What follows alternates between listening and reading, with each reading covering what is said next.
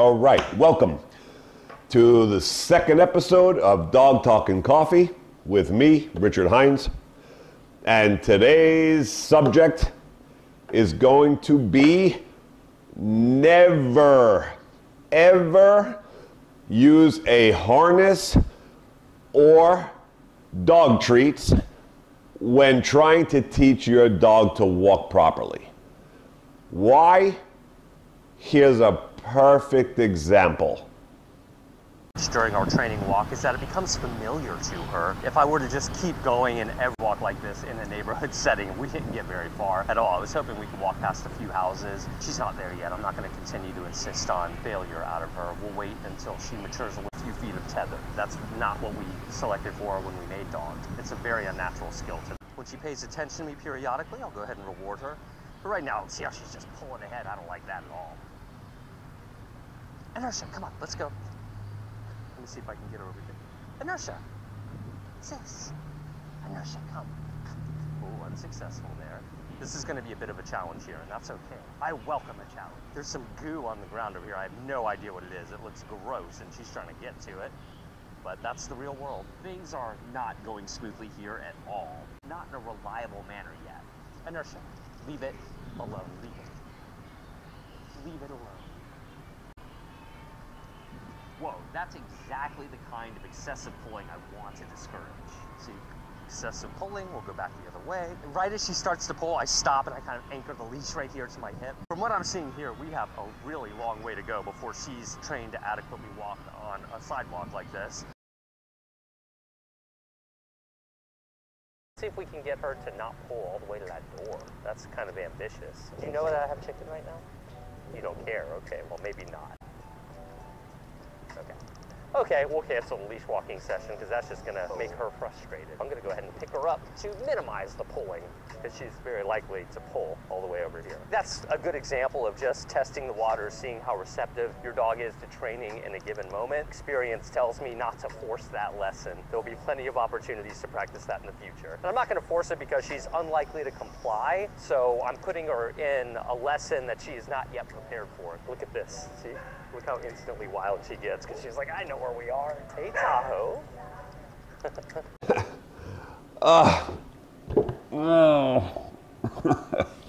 All right. So,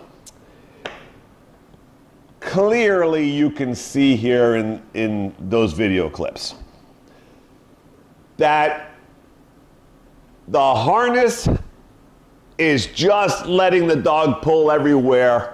And unless this trainer pulls and tries to get its attention away from going forward, there is no hope, all right? So, I mean, there's absolutely no focus. Begging, I mean, trying so hard with treats.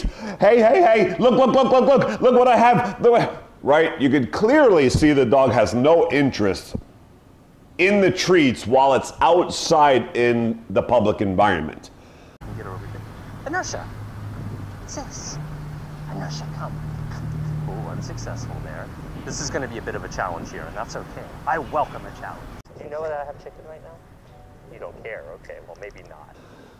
Just like I brought up in the last video of showing one of the top positive experts in the world that 3 years later of 3 years straight of positive dog training still can't get their dog to listen when the dog wants something else. All right, so now here we are. We're out by the pool. So we're going to attempt to do a little bit of an obedience session right here next to the pool. This is too much for Sunny. Sunny, no? Sunny, sit. Sit. Yes. Sunny, down. Yes. Hey, Sunny. Sunny, yuck. So you notice he's not into this right now. He doesn't really want to train. He wants to get on that pool. This is an environment that I shouldn't be training in yet. Sunny, come here. He's gonna pee on stuff because there's other dogs out here. I've got treats in my hand right now. He's not even following a lure. He's shying away from the food because he wants to go to the pool. So I only did this to show you an example of an environment that is too hard to train right now. That dog wanted to go to the pool, and no matter how much treat the trainer has, common sense will tell you, and I have said this forever, if you're going strictly positive and you're going to try to do this route, good luck with that. You are going to have a long, long, long journey on trying to get your dog to focus, pay attention, and actually learn the exercises.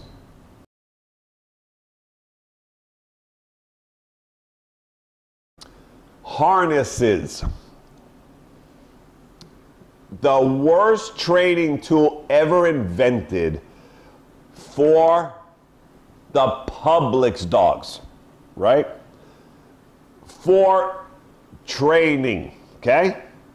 So, I understand, I hear it every day for years and years and years and years and years. I know why most people go to a harness, right? The dog on a regular collar, right? I know. That's why you switch to a harness, because the dog was gagging itself out when you had a regular collar on it when you would walk it. I got that. I know. You don't have to tell me. I have millions of clients in my career that this is exactly why everyone moves to a harness. Now, you're caught in a little situation here. So yes, if you are not going to seek a trained dog and you don't care about being pulled around, you don't care that your dog doesn't listen to you, right? Meaning you don't want training. You don't care what your dog does. You're not seeking a trained dog. Then by all means, use a harness, right? To let them pull you all over, disrespect, right? And be safe here, right? Because obviously with regular collars, most people, because they don't try to train their dogs, they let them pull everywhere and do what they want and think that's normal, right? That the trachea can get damaged by the constant by pulling you down the rough blocks, right? So yes, if you are not seeking training, then the better choice is to go to a harness to comfort your dog to pull you everywhere, right? And let them just do what they want with you. Okay, so if you are seeking training and you actually want them trained, you can never use a harness, right? Because harnesses are meant for comfort of the dog to pull hard so that there's no consequence and no corrections.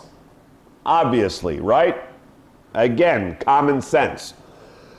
So what were harnesses made for? To pull things. That's what they were created for. They were not created in the beginning of this for the pet dog. They were created for working dogs, right? To get sled dogs to be able to pull with comfort and just pull everywhere with good push with no corrections. Protection work, right? We need for dogs to be comfortable to do bite work, learn how to bite people, right? The harness comes in for frustration, right? When we're teasing them like that and we get better bites, stronger bites, because harnesses cause frustration. Because they can pull, no consequence, right? They can really dig in there. So harnesses are meant for frustrated, chaotic behavior, which in turn goes to our advantage, makes them do things more and stronger, pulling harder, right, to get what they want. It causes a frustrated mind. So that is the main purpose of the harness.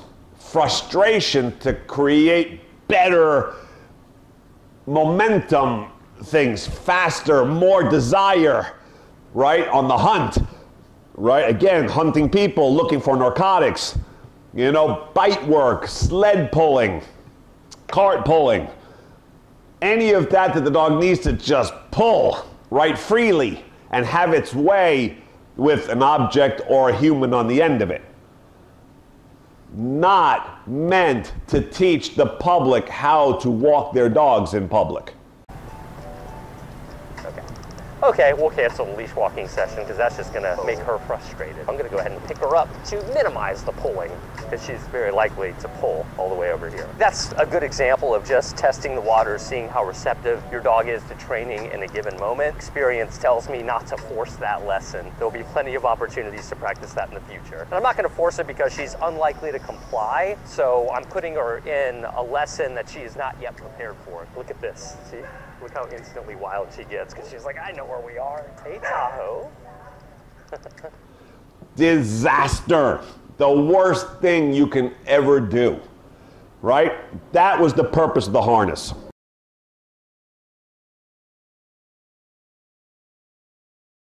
So, I mean, we got problems all over the place with this method and this technique that this kid is using, right? I mean, it's a train wreck.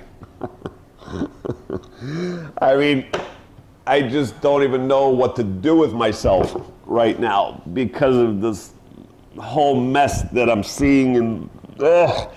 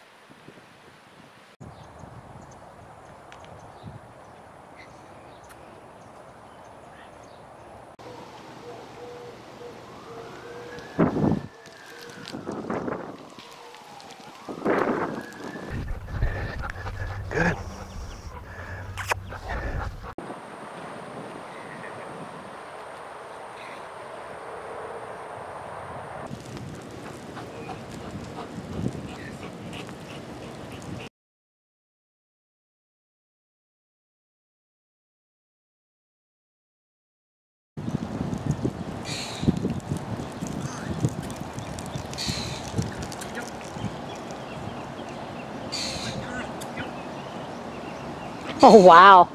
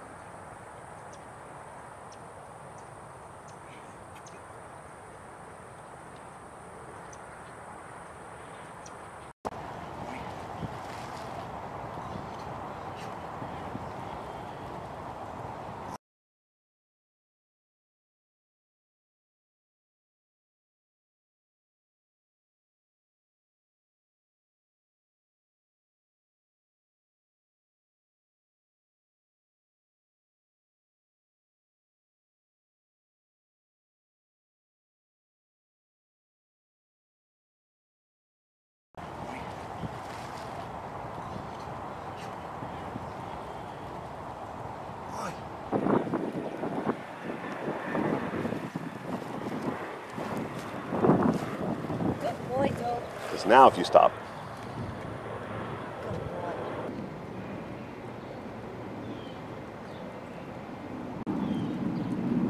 Good. Good girl. Very good.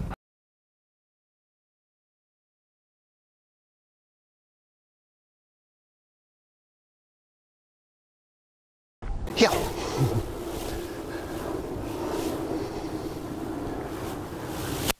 Good girl.